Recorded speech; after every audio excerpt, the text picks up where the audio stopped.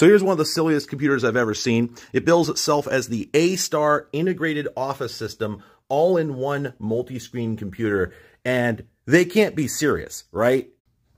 No, they're serious. It's this great big shiny white thing with a built-in 21-inch display, but then it has two 10-inch displays that connect over iPod docks. I mean, not literally, but it's the same plug.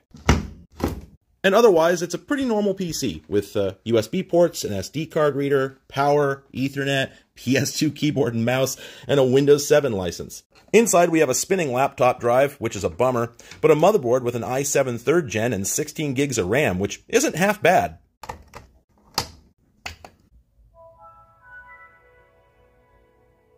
As it turns out, they're perfectly ordinary displays that show up in Windows just like any other, but while the main screen is 1080p, the little ones are just 1024 by 768, which seems kinda useless in this day and age, but you might be surprised. That's right, folks, there's finally a way for a normal human being to keep up with my incredibly long-winded videos without adding more hours to the day. I'll be in talks with A-Star soon to start selling these as merch, so keep an eye out for that.